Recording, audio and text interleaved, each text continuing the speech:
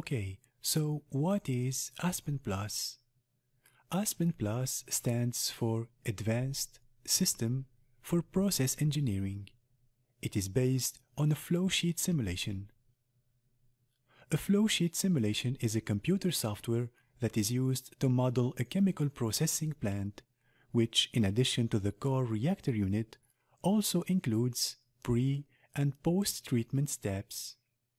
The simulation of the entire chemical process, starting from the raw material to the final finished product, is symbolically represented by different icons, where each icon stands for a unit operation, chemical process, input and output material streams, as well as input and output energy streams, or input and output pneumatic signals when applicable.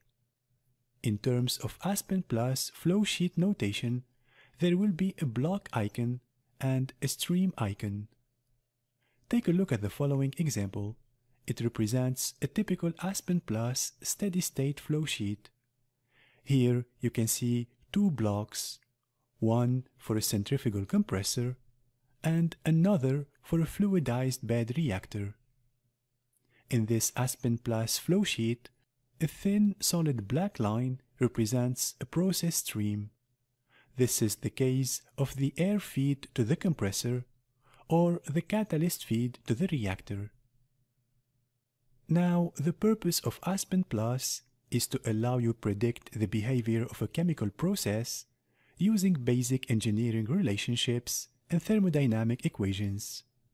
These equations describe mass, mole, and energy balances, thermodynamic relationships for reacting and non-reacting medium, such as phase and chemical equilibrium, heat and mass transfer, reaction stoichiometry and kinetic data, as well as physical constraints imposed on the process being simulated, and these are user-defined.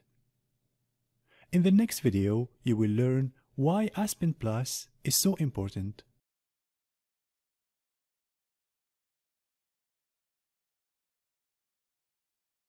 Okay, now why is Aspen Plus so important? To comprehend why Aspen Plus is such an important and powerful engineering simulation software, you need to look no further than its strong thermodynamic foundation. With its reliable thermodynamic data and rigorous equipment models, Aspen Plus can simulate actual plant behavior.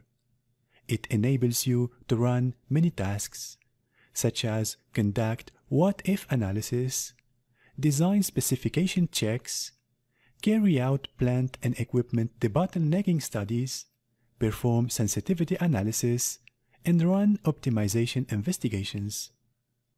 All of these functionalities will be covered in detail in the Aspen Plus Masterclass.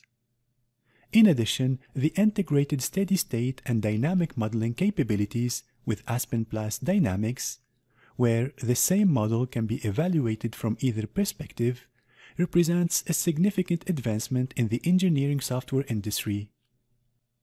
To put it simply, with Aspen Plus Process Simulator, we can design better, smarter, and safer chemical plants, and increase profitability in existing plants. And this is one of the reasons why I love this tool, and why you will enjoy this course.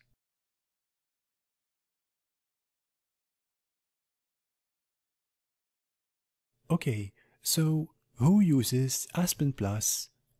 Well, I think that now the answer is quite obvious.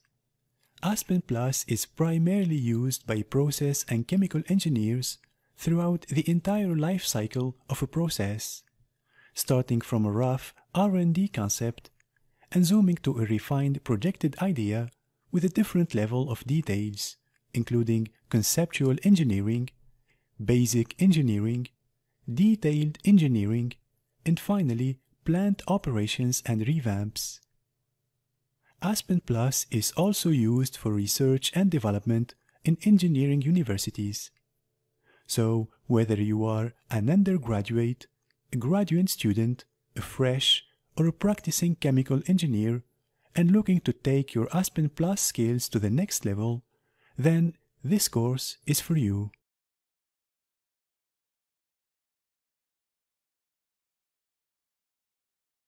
Now, the real question is, how can we translate a complex chemical process into an Aspen Plus simulation model? To put it simply, you can do that by performing the following steps. First, we list them, then we will see each one of them in details. So first, you need to specify the chemical components in your process. You can find these components in Aspen Plus built-in databanks, or you can introduce them to the Aspen Plus platform.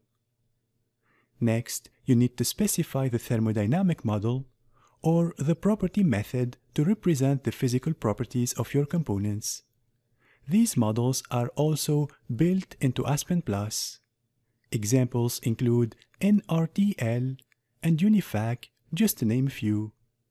We will see this in details further ahead. Next, you need to define your process flowsheet. This step includes defining the unit operations in your process, the process streams that flow into and out of these unit operations, and select models from Aspen Plus model palette to describe each of your unit operation. After that, you need to connect your unit operation models via process streams. Next, you will need to specify the component flow rates and the thermodynamic conditions, such as temperature, pressure, and mass or molar composition. You will need to do this for all of your feed streams. Finally, you will need to specify the operating conditions for the unit operation models. For example, the pressure, the number of stages, or the reflux ratio if you are modeling a distillation column. Once you successfully perform these 5 steps, Aspen Plus will inform you via the simulation status that all required input data are complete. You can run the simulator, perform sensitivity analysis, design specification checks, equipment debottlenecking studies, and so on. At this stage, don't worry if some or all of the steps presented here are not clear for you. We will guide you step by step through the process of modeling chemical processes, and you have our promise that after completing this course, you will become an advanced Aspen Plus user.